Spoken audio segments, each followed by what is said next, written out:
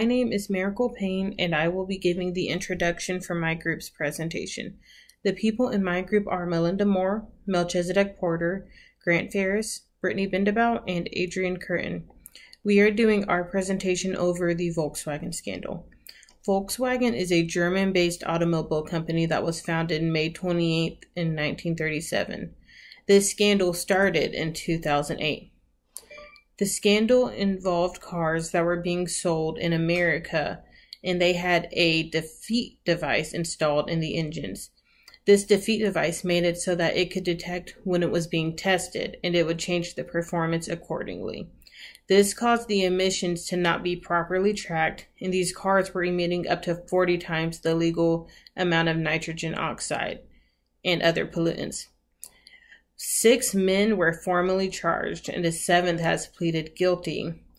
The 7 men charged in this scandal were Heinz Jacob Muser, who is an executive showman, Jens Hadler, who is an engine expert, Richard Dorenkamp, who is an emissions specialist, Bernd Gottwies, who is a troubleshooter, Oliver Schmidt, who is a regulatory go-between, Jürgen Peter, who was in control of quality control, Rupert Stadler, who was a former CEO at Audi, and James Robert Lang, who is a software engineer.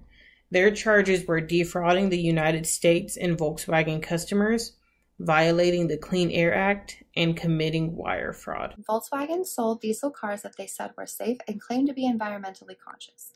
The study by the Environmental Protection Agency showed that these diesel cars were using a defeat device. This device would make the cars emit less harmful gases in a lab setting, but when it was on the road, it would pollute at a significantly higher rate. The deception cost more than a monetary loss. It also risked the company's reputation. The company also stalled investigations as much as they could by lying and saying that it was a few cars that were defective, when they knew all the diesel cars had a defeat device. The company also tried to lie about the executives knowing about the defeat device, though it has been shown that many executives not only knew about it, but also tried to keep it from becoming public knowledge. Volkswagen admitted to using the defeat device to make the diesel cars look like the cleaner option when in fact they were far from it. The EPA discovered that 482,000 Volkswagen cars in America were polluting 40 times more than they were permitted by law. Countries around the world started taking legal action against Volkswagen and their TDI diesel-equipped cars, and in 2015, Volkswagen stopped selling the TDI diesel cars. Volkswagen settled the charges against them for $10 billion in 2016. This decision was upheld by the appellate court in 2018. 9 employees were sentenced to prison terms in the United States, including Martin Winterkorn and Oliver Schmidt, though Martin Winterkorn has not been extradited to the United States for his prison term. Martin Winterkorn is a 60-year-old experienced businessman when he takes chair of Volkswagen Group in 2007. 7 years later, in the spring of 2014, 67-year-old Winterkorn learns that his prize company has installed software in diesel vehicles with the ability to detect when emission tests are performed and falsify the results. Martin may have experienced some sort of bounded ethicality. He is aware that he must protect the company's asset and handle the legalities of this delicate situation with care. With increasing desires to not disappoint the company, its shareholders, or his family, he coordinates a false emission software update in November of the same year. Diesel car sales are starting to incline in the United States, and perhaps the software update was actually brought on by loss aversion. Winterkorn did not want Volkswagen to lose the traction it made in the United States and provided no second thought to any potential ethical outcome. Maybe the ethical issue was not clear and there was a distorted moral vision, or worse, ethical fading. Suppose this practice is common in the companies Mr. Winterkorn has enjoyed employment with, and he has grown so accustomed to it, he cannot perceive the problem. Have you heard of Volkswagen Superman? He fought to save the career of innocent employees of the world's largest automobile manufacturers. These people are tangible. They have families, mortgages. They look like our superhero, Martin Winterkorn. His kryptonite? The abstract. The ozone layer, Volkswagen owners, the futures of the planet. Truly, Winterkorn is not our hero and may have been downright selfish. I mentioned before he was 67 years old when he learned of the issues and was creeping closer to retirement. Each day he would place one duck in front of the other in preparation. Winterkorn was incentive gaming, tiptoeing his way to a bigger pension. The second individual involved in the Volkswagen scandal is Oliver Schmidt. Oliver Schmidt is the general manager in charge of Volkswagen's environmental and engineering office in Michigan. Schmidt played an important part in the scandal because he led and managed the engineering team that created the defeat device. Schmidt also kept the investigators distracted for as long as he could to prevent them from finding the defeat device. Schmidt destroyed some documents that was exchanged between him and the executives in order to keep the investigators from finding out about the defeat device. The first ethical trap that Schmidt has fallen for is obedience to authority. When the investigators came in to investigate the car, Schmidt asked the executives what to do. The executives decided that they were going to keep the defeat device a secret for as long as they could. This is where Oliver Schmidt has fallen for obedience to authority.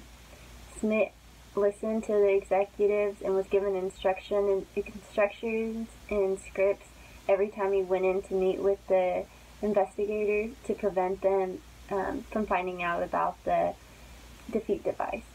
Schmidt felt pressured and like he had to lie to the investigators in order to keep his job because the executives and CEOs were putting so much pressure on him to keep the defeat device covered up. The second ethical trap that Schmidt was involved in is ethical fading.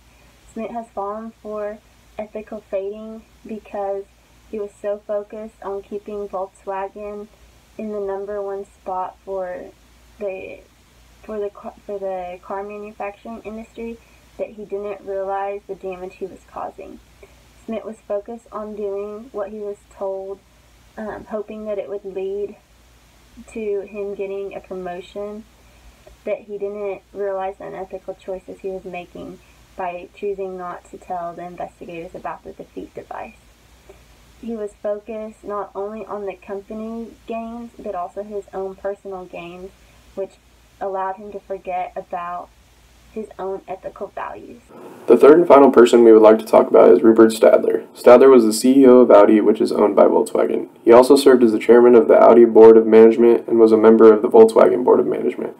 After being charged with fraud in June of 2018 due to his connection with the diesel scandal, he was relieved of his duties on both boards as well as being the CEO of Audi. He spent 4 months in jail before being released in October of 2018.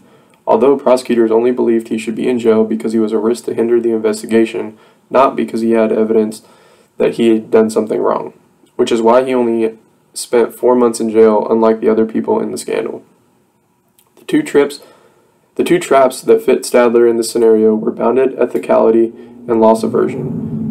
He was bounded ethically because he didn't realize how unethical it was to use the defeat devices in the cars because he was under so much pressure to come up with a clean diesel car for the company that he did whatever it took to make it happen. He said that at no point did he ever ask himself if he was doing the right thing. He just went through with it because it had to be done to make the company successful again. The second one was loss aversion, and we chose this because Volkswagen was falling behind its competitors and needed something innovative to get them back on top. So the defeat devices motivated them to stay quiet and let the engineers move forward with the defeat device. Stadler knew that if they couldn't find a way to create a clean diesel car for the company was going to continue to fall behind. By allowing the engineers to go forward with the defeat devices, they allowed for the company to get back on top until the public figured out that the defeat devices were what was causing the car to be clean, not the car itself. The Volkswagen scandal is a prime example of how companies and individuals fall into ethical trappings. In short, Volkswagen installed defeat devices in diesel engines. The purpose of this device was to cheat on emissions testing and change the performance of the vehicles. The fault of this device caused the emissions to not be properly tracked, causing more harmful pollution at a higher rate. Volkswagen lied and said that only a few vehicles had this defeat device. However, this was not the case. In 2016, Volkswagen settled at a lawsuit of $10 billion.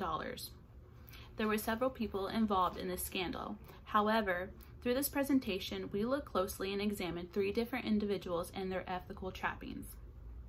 The 3 individuals that we studied were Oliver Schmidt, Rupert Stadler, and Martin Winkerton. We hope you enjoyed this presentation. Thank you.